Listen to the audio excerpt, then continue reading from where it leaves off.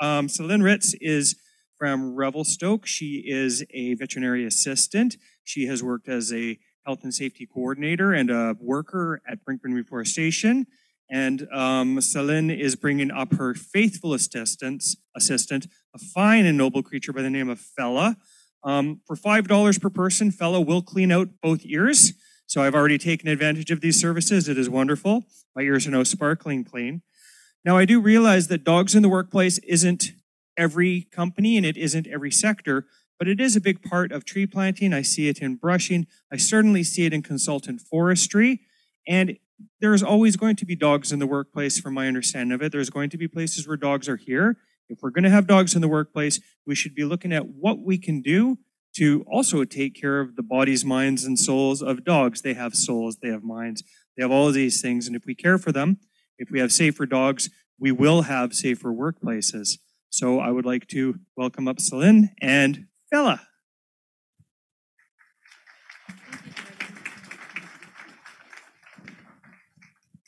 Hi, everybody. Thank you. Where's the camera, Jordan? Or where am I looking at there? Okay, with these guys. I hope they can see Fella. That was one thing I was thinking about before this presentation. I hope he's tall enough.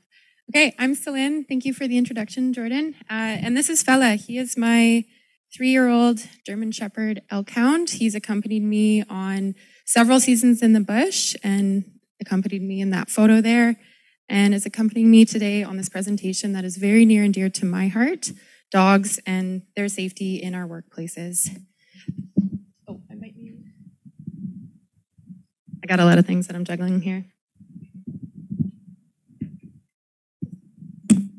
You can see it's a lot of work having a dog around. Okay, so a little bit about myself. I own and operate a pet safety business in Revelstoke, BC. I specialize in the care and management of dogs in outdoor environments. So that's working dogs, hunting dogs, search and rescue dogs, our tree planting dogs, all of our bush dogs, and really any dog that accompanies their owner into the backcountry, because I see that they are endangered at times, and there is a lot that we can do to care for them better. I studied pre-veterinary animal sciences at the University of Vermont. Since graduating, I've worked in several different vet clinics, both in like a large urban emergency care center, as well as smaller rural practices. I'm really passionate about education and outreach because I can just see how far-reaching those efforts are, and I really want to get to the right people, get this information out to them. I've worked in silviculture for 10 years now, coming into 11 years, primarily with Brinkman as a planter, checker, foreman, OH&S advisor, and kind of the self-appointed dog first aider. And so I really see that there are a lot of dogs in our communities, and I'm really looking forward to this conversation with you guys. Just a couple more things to round out my experiences. I am a dog sled musher. I'm also a ski patroller at the Revelstoke Mountain Resort. So I come with a lot of first aid training, as well as experiences both in a clinical setting and personal lived experiences. So dogs are a real integral part of the history, the work culture, and the community in our industry. I would love to see just a raise of hands. How many of us are actually dog owners here or have dog-friendly work sites? Okay, we're in good company. This is great news. Okay, so yeah, they're with us, and they always have been. They're wonderful companions. I know Fella is truly my best friend, and I'm very grateful that I get to share my work with him. Excuse me. Sorry, I'm a little bit nervous about this because it's very important to me. Yeah, so dogs, have been a part of our workplaces for a long time. There is something really to be said about the bond that we have with our dogs, especially our workers. I think a lot of that has to do with the mutual reliance we have. They rely on us for very basic things: food, water, shelter. In return, we get unconditional love and loyalty, which is a pretty good deal for us.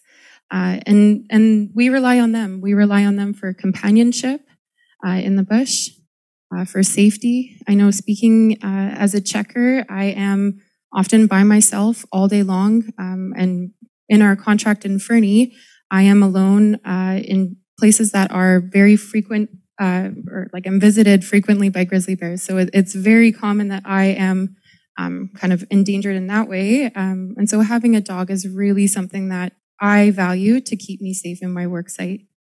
Ideally, they keep us, boost morale and keep everybody happy, but that's not always the case. Bringing up this conversation of dogs in the work site, I do field a lot of complaints, a lot of concerns with people saying this, an industrial work site is no place for a dog. I really do validate those concerns. I understand that, it is a very challenging thing to have a dog safely in our work sites. And so there's a lot that we can do to improve on that.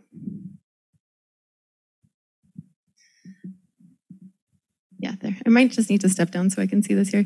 So currently there are a few issues that I see in our industry. There's a real inadequate, sorry, I just can't really see this, inadequate owner awareness and accountability. So we're really lacking owners taking that initiative. What's that, Jordan? Yeah, there we go. Yeah, sorry, it just wasn't loading on here. Okay, so now this is different from what I'm seeing. Okay, sorry guys.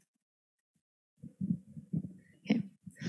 Inconsistent policies for the inclusion of animals in camp and the execution of those policies, as well as lack of standardized training or supplies to address dog safety. So that would be first aid training and the supplies that go with that. So some current hazards here in our industry. I can only just brush on a couple here. I can't really get into it too much just with the time that I have with you guys. But first and foremost, human safety is our top priority. That's really the number one thing that we need to be considering with dogs in our workplaces. Undesirable or dangerous behavior, I feel like that's a very common one. We see dogs that are quite unruly. They can act aggressively or dangerously. And really to that, we need to consider that some of these dogs are put in environments where they feel unsafe, they're overstimulated, they might not be receiving the discipline that they need to be in that environment safely. So we really need to acknowledge that. Injuries and illnesses. Unfortunately, I see that most people are pretty ill-prepared and ill-equipped to deal with injuries and illnesses with dogs. So really bringing some awareness to that here. For property damage, I think with my dog, he has damaged some things in the past. And so to really be aware that the owner assumes liability when their dog damages any sort of property. Okay, so just a couple pictures here, the things that our dogs as well as us can sustain while we're out in the woods with our dog. Bite wounds, this is a big one, and the management of that. This is a concern for humans as well. You can see here those bite wounds are quite easily hidden under the fur of an animal. And those bite wounds there on the hands, that lower one is actually my own. I was trying to split up a dog fight, and yeah, that was an injury that I sustained from a dog. Some other things our dogs may encounter, biting and stinging insects, snakes, spiders, toads, that sort of thing. Ticks, that's a big concern because primarily the zoonotic transmission or the risk thereof. Those two dogs there have some form of like an anaphylactic reaction. So I think that guy down there might have eaten a bee or some sort of stinging insect. But when this happens and we're really far away from help, we really need to consider what sort of actions we're going to take with our animals and how we're going to manage this. Okay, so this dog was injured, this one on the left here. From walking in a fairly moderately slashy block, it wasn't even really that bad. However, it is a pretty major wound, and the people that were handling that dog, it was a pretty scary thing for them to experience. So that dog did end up needing several stitches. Here, I know it is kind of a graphic photo. Are you guys aware of what that is happening, that flap avulsion, how that could have happened? So that's hot asphalt, like walking on hot tarmac or hot asphalt, as well as hot rock. We commonly see like paw lacerations, nail wounds, that sort of thing.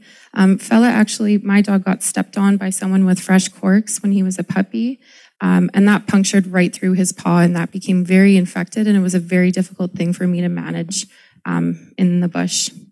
A few other environmental things. Yeah, sorry guys, I know it's hard to look at, but it's important that we see these things so that we're considering this. Porcupine quills. My dog got quilled twice in one day this summer. That was really not that fun. Burns, so that would be thermal and chemical burns. So this is a cherry picker's dog in the Okanagan. They had to evacuate because of an encroaching wildfire. The dog escaped, or it darted, and they came back 3 days later, and these were the burns that dog had sustained. Swimming or drinking stagnant bodies of water. Does everyone know blue-green algae, the risks of that? Yeah, so that can actually be toxic and even lethal to dogs. So we come across those types of bodies of water all the time where we're working in the summer. Something as simple as a grass seed. So they're really minor, or they look very unassuming, but they can cause a lot of irritation and even a lot of problems if they're not detected early. You can see that grass seed has made its way all the way into the dog's ear. Nose, that would be incredibly uncomfortable. And then this picture of a moose, has anyone seen this or heard about this article? Okay, so this was a dog sledding team in Alaska. The moose actually did end up trampling them and staying over top of them for several hours. So the owners weren't actually able, even despite shooting the moose or shooting at the moose, they weren't actually able to get this moose off of their dogs, which ended up in a lot of injuries for these dogs. So large apex predators is also something that we really are concerned about with our dogs in the field. So we want to get in front of the ball here. We want to empower our workers and ideally you guys to make the considerations or bring these considerations into our preseason planning. All right, so some preseason preparation. Ideally, every dog will have a written, signed approval from a manager prior to being welcomed or approved onto our work sites. Contracted accountability. So this would be a code of conduct for how we would expect owners to behave, and as well as their dogs. Disciplinary steps, so that would include, maybe a verbal warning with some recommendations for how to mitigate that behavior or problem that we're seeing. Written warning, perhaps with some loss of privileges, and then expulsion from camp. It is a privilege to have a dog in a work site like ours, so we need to ensure that people are taking it seriously, and that privilege can be revoked. An exit plan would be a strategy where the owner would have a predetermined guardian in the event that the dog was expelled from camp, that the guardian could take the dog over so that the dog is not staying in camp. Pre-arrival checklists and resources. So education is, again, like I was saying, is very key to empowering our owners to make better decisions. So there's lots of resources that we can provide them for risk assessments, checklists, packing lists, as well as some safety resources so that we can get everyone on the same page here. So what a preseason checklist might look like. Veterinary visits. So we really want our dogs to be seen by a vet prior to coming to camp. This ensures they're getting the right vaccines and parasite treatment. Adequate nutrition and hydration. A dog can eat up to 50% more of their regular caloric intake when they're really exerting themselves. Hydration, dogs can drink up to 4 liters of water on a hot day. So we really need to consider that they have nutritional requirements too. Muzzle. So muzzle is a real safety precaution for us. I would like to see every dog owner have a muzzle that's properly fitted to their dog every time they enter our work sites, or have that kind of in their first aid kit. A muzzle is essentially something that will protect us, because an injured dog or a dog in fear will lose its bite inhibition if it's injured or if it's in a lot of fear. Robin, if you wouldn't mind holding my microphone for a second. I'm going to just show you quickly a couple different, thanks, Robin. A couple different types of muzzles. A basket muzzle, so this is great because it still allows the dog to pant. A nylon muzzle, much smaller. I actually carry one of these in my chest pack. If we don't have a muzzle, one of these triangular bandages that we always have in our first aid kits can actually be used in a way, if you guys can see Fella. Sorry. Okay, so hopefully he's tall enough for you guys to see this. But a muzzle can be tied around the dog. I know. Tied above. Tied below.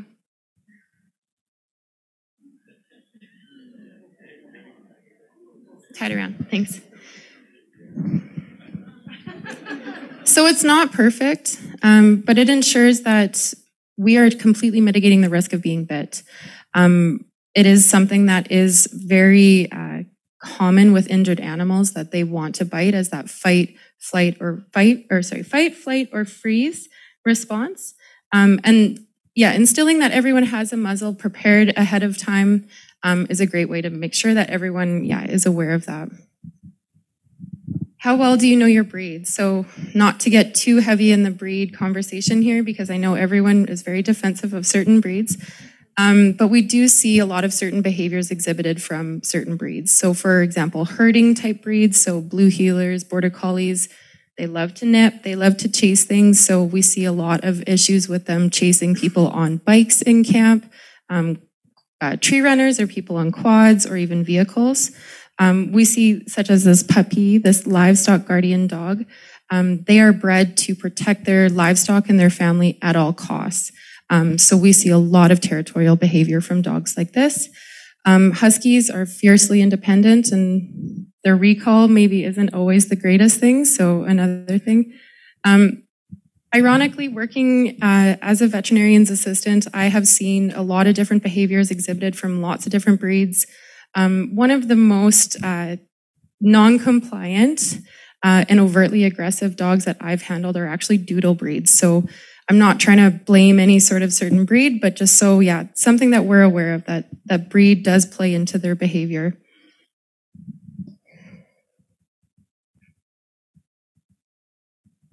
Okay, so a behavioral assessment that we could, encourage our workers to do prior to coming to camp. This is a C-BARC assessment. So this is a free online assessment. It takes about 15 minutes. I did this for Fella. Obviously, if I actually did it for him, he'd score all green. But I just wanted to go all across the board to kind of outline what kind of some common concerning behavior might look like in a visual representation. So this would give you a really clear visual outline of any sort of concerning behaviors.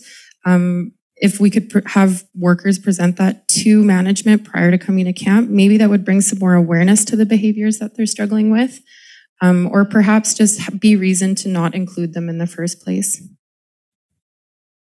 So some camp safety. So the safety board is a wonderful resource. We already have that up. So let's add a couple dog-related notices. So information regarding the nearest vet clinic and the nearest 24-hour emergency care center, because those are often, not even the same clinics, but also maybe not even in the same towns. So phone numbers, hours of operation, travel time and direction to clinic would be a great thing to include on that. Designated lead roles in the event of an emergency. And this pet poison helpline, has anyone heard of that? No? Okay.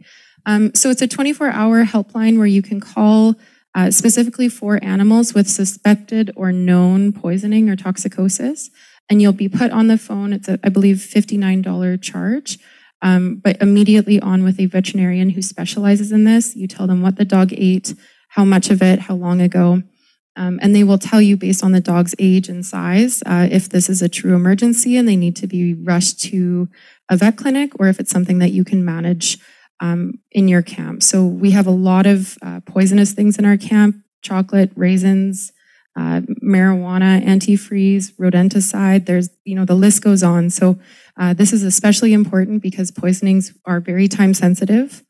And we really need to make sure that, if there is any sort of ingestion, that we can call on the resources that we need to manage it. Evacuation planning, emergency response plans, and emergency drills involving dogs. I don't know, has anyone ever done an emergency drill involving an injured dog?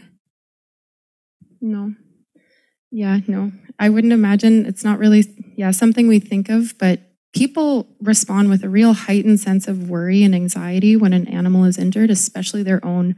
I've seen people completely unravel when they see their dogs get hurt. And so for all of this emergency planning that we've done with humans, we need to include that for our dogs, and we need to encourage that, that training and that foresight to make it something that is much less scary when we're actually dealing with our animals when they're hurt.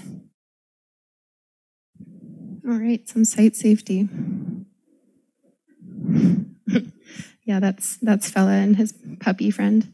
I'd love to see some really hard and fast no's. I think we can do a bit better as management to be a bit more discerning with the dogs that we allow into our work sites. Ideally, no human aggressive dogs.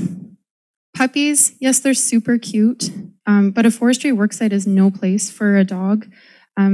It's just very challenging to deal with a puppy in general, and a work site is not really the best place for it. Some people will argue that with me, but even something like their joint health, puppies are still growing, and over-exercising them can lead to a lifetime of compromised joint health. So we really want to ensure that the dogs that are in our camp are physically fit and capable of being in the bush. Inexperienced or new workers, there's a lot to learn as a first-time dog owner. The bush is not really the place for it, or a work site is not really the place for it. The slide did get cut off down here, but lack of proof of veterinary records and up-to-date vaccines and medications. So we really want to make sure that the dogs that are coming to our camps have been vetted, that they're healthy, and that they have the vaccines that they need. Disease transmission is definitely something that we're all aware of as humans, but that's also something that we deal with dogs in our work sites. Okay, so a couple yes that I would love to see. High visibility identification, so something as simple as flagging tape. Personally, I did have a tree planter friend in Revelstoke whose dog was shot mistakenly, as a farmer thought it was a wolf or a coyote on their property, and it did sadly pass away from that. High visibility flagging is, or even a high visibility vest, something that we can see the dogs from a distance away. A safe home environment to decompress. So some dogs act, in not great ways, and they can be a real nuisance. Sometimes that's because they're very overstimulated, they're very overwhelmed, they're tired, they're fatigued, just like us. So we need to ensure that our workers are providing them a safe place to decompress and rest. And communication prior to escalation. This is so important because I see that there's a real blaming and shaming culture around dogs. People love blaming each other for doing the wrong thing, or blaming the dog. I do understand that it is a dog problem. However, it is very much more a dog owner problem. So we need to be able to communicate our concerns with our workers, with our dog owners, so that we can all have a clear line of communication prior to having things escalate. All right, so some safety in and around work vehicles. So there is some OH&S regulation that is already structured around dogs being transported in vehicles. An animal must not be carried in the operator's cab or passenger compartment of a vehicle transporting workers unless appropriate facilities are provided for this purpose. So that can be kind of lost in translation a bit. Ideally, a dog is transported in a crate that is securely contained in a cab of a truck. The next best thing would be a harness with a seatbelt attachment. We don't have the room for that in most of our work trucks. So having dogs like this fella down here, kind of lower down, if an owner can safely contain their dog and have them not be a nuisance in a work vehicle, that's ideal. Problem that we see is dogs that are anxious, that they're running around on people's laps, they're soaking wet, they're dirty, they're eating people's food. And so that I recognize that is a real problem. Building some conversations about how people feel safe having dogs in vehicles. Circle check. Sadly, some of the most horrific accidents I've seen in the bush, as well as in a clinical setting, involve dogs under vehicles getting run over. In our in our dog sledding trucks, we have a large neon sign on every steering wheel that says "Idiot check."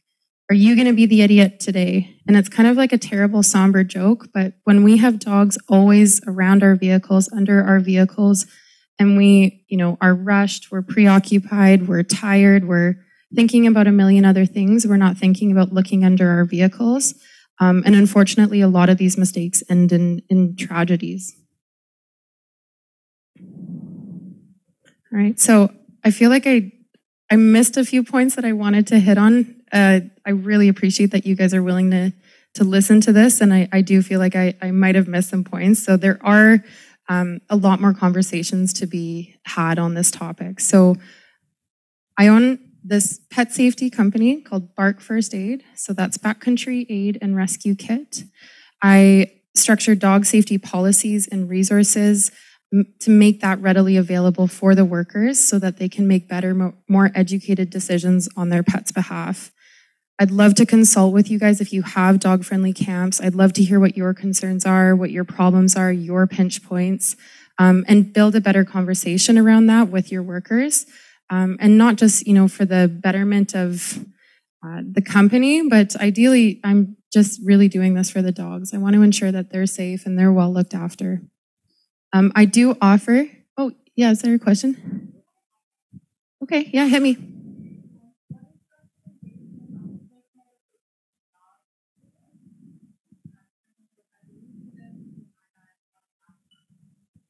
Yeah, so I'm guessing what they're asking is about like over-the-counter medication that you can get from pet stores. Really, the gold standard is like a veterinary, like prescription grade tick medication.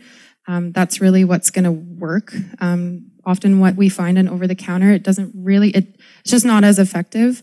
And that's a really good question because ticks are a real zoonotic concern for us. I've actually had Rocky Mountain spotted fever from a tick. We have a lot of ticks in Fernie where I plant, so the dogs can inadvertently, carry them into our tents, transmit them to us. So we really, prescription grade flea and tick medication is really the go from a vet. And is it correct also that some of the tick and flea medications out there that are either given to the dog in a pill form or ingested may not react well with your dog, and there are certain genetic anomalies, particularly with, I believe, Australian Shepherds, and you might want to check with your own veterinarian to check on your dog's genetics just to make sure that it's not one of these breeds that carries a high chance of a very unhealthy and negative reaction to that specific medication. So consult on the various different kinds of medications that may be available. Yeah, white feet don't treat. That's the saying. Yeah, if they've got white feet, so if they're Border Collie type, Australian Shepherd types, they may be an exception to that, but there is medication that manages it. But yeah, very good point. So again, the reason why we need to bring our dogs to a vet clinic so that the veterinarian can assess them and give them the appropriate medication. So, Celine, we're going to keep you up here for a few more minutes, if that's okay, because the courtesy bar will not be open until about 5 after 5. And there were a few things that I want to follow up on. One of them is a point that you had on one of your slides, which said intact, unspayed or unneutered pets. And this you identified as not a desirable animal for the workplace. Can you expand on that a little bit? Yeah. So, with intact animals, usually they're a bit younger. So again, kind of touching on that puppy point, ideally the age around 1 year or 18 months is kind of the ideal age that we would be neutering our animals or spaying our animals. Animals that are intact tend to also just be at the center of a lot of issues with fights with other dogs, or maybe they're the ones that are getting picked on by other dogs. We see a lot of like sex-driven behaviors, so really rowdy. The females tend to get really rangy. They're very bossy to other dogs. They can be very difficult to handle. And we ideally do not want any accidental litters in camp, whoopsies litters. So we want to prevent that from happening. With older dogs, and perhaps this might not be appropriate for me to say, but the older dogs that are not breeding should not be intact. There's a lot of health concerns with dogs that are intact. For males, testicular cancer, prostate cancer, that's actually, a very common thing for intact males. For females, pyometra, which is essentially a massively infected uterus, which can rupture at like zero warning, and that can be a life and death situation for those dogs. So yeah, there's a lot of concerns with like behavioral side, but also their health side. Bob Barker says, spay and neuter your pets. Yeah, so we love Bob Barker. There was another point I wanted to follow up on, and this was about emergency drills for dogs. I love it. I've yet to see a dog perform an effective emergency drill. They always seem to botch the C-spine. But anyways, more to the point, I think everybody here probably already struggles to do emergency drills, and I think would it be fair to say this is an obligation that should be put on the dog owners? You want to have a dog in the camp. Part of the condition could be, I'm just taking this to make it practical, that you're going to have to do an emergency drill with the dogs, with the other dog owners, separate from what everybody else has to do. It should, I don't think it's, I think it can be difficult to put that obligation on the company, but we also need to be looking at the obligations and the duties that we are going to place upon the owners of dogs as employers as a condition of the privilege of having dogs in the workplace. Yeah, absolutely. Because I think the more you can practice something, the more well-versed you're going to be in it, and the less panicked and scary the situation will be. If you guys have ever witnessed an injured animal in the bush, or even just an accident or an injury or some sort of mishap, it's very stressful. It's very scary. I would imagine most of us here don't really have much experience with dealing with first aid for dogs. We can maybe try and jimmy rig some duct tape and twine, but that really isn't enough for our dogs. They are very deserving of proper first aid care. Dog ownership crosses a lot of different demographics, but what's really unique with our industry and our workers, our dogs are put at the most risk in very extreme and unforgiving environments, and they're the furthest away from veterinary care. So we really do become the first responders with our dogs when they're hurt or they're sick. So we need to know exactly what it is that we need to do to take care of them properly. You have a question? We have another question from the online, a very good question, one I haven't encountered before. Can we talk about dog safety when everyone is going to a helicopter block and the dogs are left in camp? Often, care for the dogs falls to the cooks. As a cook, I don't have the time or energy to watch other people's dogs, and after having a dog die in camp, I won't watch them for other people anymore. What can people do to keep their dogs safe in a camp when they have to leave them at home alone for the day? I love that question because it's so hard to answer. So clearly there's a reason why that question needed to be asked. It's a really difficult thing to have, a lot of dogs in camp left unattended, and that certainly does fall on the cooks or the project manager. But we perhaps need to be a bit more discerning with who we're allowing in camp. For example, that behavioral assessment, if we have owners and workers that are aware that their dog has separation anxiety, destructive behavior, maybe is young and bold and doesn't know the rules or the boundaries of camp, it might not be the right environment for them. And from the sounds of things, there's quite a few dogs in that camp that maybe shouldn't be there in the first place. We want dogs that are going to be safe if we leave them and if we bring them. Yeah, and there's other things I think I can, perhaps even just spitball and throw out a few ideas that there may have to be blocks. If there are blocks that day that are not helicopter blocked, that are not helicopter access, that might be where we prioritize the dog owners, or perhaps there's some sort of a pool put in by the dog owners to ensure that one of them is available to care for the dogs. There are other arrangements. These are things for the companies that do allow dogs to consider to make sure that the burden of having dogs, and there is a cost, there is a burden that goes along with it, doesn't accrue unequally on any member of the organization. Mm-hmm. Sylvia, I see you have your hand up. Mm-hmm. Just about puppies, there were two things. One, a dog shouldn't come to a work environment that the owner hasn't had them for at least 6 months, so they can be assured of the training and reliability, no doubt, for their. What's your sort of cutoff for puppies? I mean, I know breed variety also plays into that, but what's your sort of idea there? It's a very individual answer. I think a lot of that has to do with their lifestyle. If they're urban dogs that live in apartments and as puppies, their only experience with the outside world is on a leash in their neighborhood. Maybe they're not quite ready for that because that is a whole lifestyle change and that can be very dysregulating for puppies. Like anatomically speaking, Dogs, they're long bone physes, so their growth plates essentially don't stop growing until they're about 18 months of age, especially with our large breed dogs. So if we have puppies that are over-exercised from a young age, so picture, my dog with big hips, they're much more prone for arthritis and any sort of hind end injuries in the long term. Yeah. Oh, sorry. Did you want to continue that question?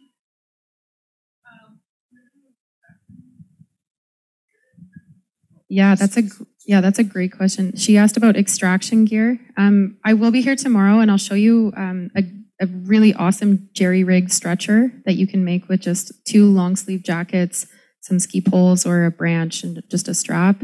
I do have a rescue harness, but really the biggest priority when we're talking about extraction is the safe handling, restraint, and transportation of our animals. A lot of people do tend to get that wrong. In the heat of the moment, they go to pick up their dog or they go to get their face right in the dog to deal with their injury.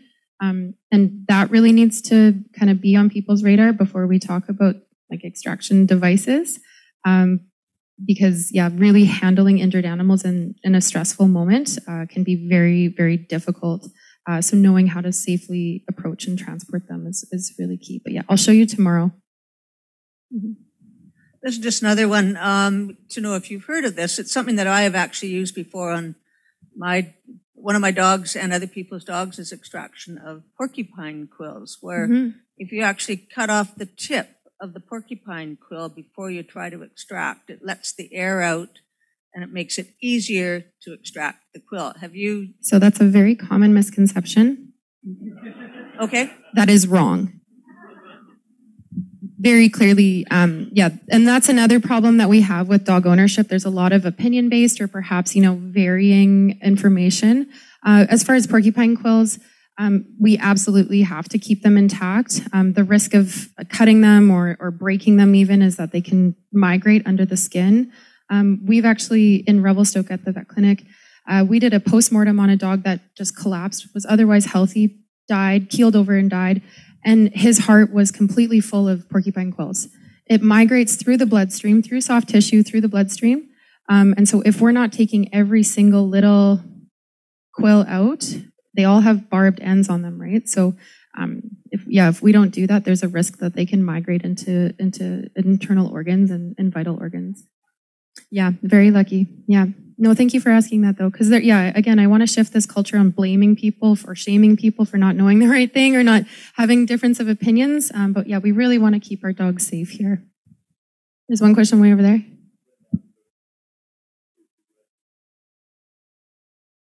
Awesome.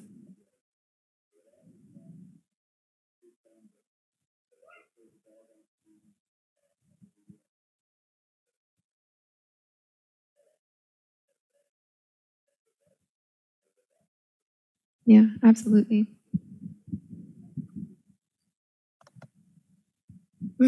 Okay, so just continuing on, sorry, I wasn't expecting so many questions, but thank you guys for asking those. So some safety resources that we can get onto our workers' radar. This is actually a pet safety field guide manual that I've written. It's just kind of like a flip brochure. I think that this would be a great resource to include in your work sites and camp. It has all of the information that I was trying to get out to you guys earlier when I was stumbling with the leash and the little thing here. But I want to share as much pertinent information that is vetted and to be true. So this is a great resource. I worked with quite a few veterinarians, some search and rescue dog handlers as well to assemble this. So some of this information I touched on briefly, but to have this in your camps is a great thing for our workers to look on. Sorry, go ahead. Yeah, sorry, Jordan. I have a couple more things and I see the clock is ticking. I am a pet first aid or a certified pet first aid instructor. So I teach a pet first aid course that's likened to like a human level 1 first aid course. So we cover the basics of wound management, certain medical conditions, life-saving interventions such as CPR and artificial respiration and cardio CPR. So that's an example of a CPR dog. So we can actually practice that skill with the people in our class. This is super fun. I've had a ton of fun teaching these courses. I've had tree planters, working dog handlers, search and rescue dog handlers, Lots of different dog owners from different backgrounds. I think this is a really valuable training to have. So I've designed a pet first aid kit. This has been the accumulation of a couple years of working in bush camps and realizing that dogs don't really have the same standard of first aid supplies that are, appropriate for them to use. So I have designed what I've called to be the glove box kit. So this is the essential pet first aid kit that I want every one of these camps, dog-friendly camps, to have in conjunction with pet first aid training for our workers. Lots of similar items to a human first aid kit, lots of different items. But ideally, I would love to see every worker come with some form of pet first aid kit and training, but this is really the one that I want to see in every camp. All right, so there's a lot of information talking about dogs. It's really difficult to hit on all the points that I wanted to, but I really want you guys to know I care about dogs. I care about their safety. I'm also very well versed in their safety, and I'm very aware of the risks that they face when they are in our industry. So if you have a dog-friendly camp, if you are a pet owner and you want to talk to me some more, I've got some information here, my website, my email, and a QR code to the website. But let's work together to make our workers better owners for the dogs in the bush, because really that's why I'm doing it, is to keep these dogs safe.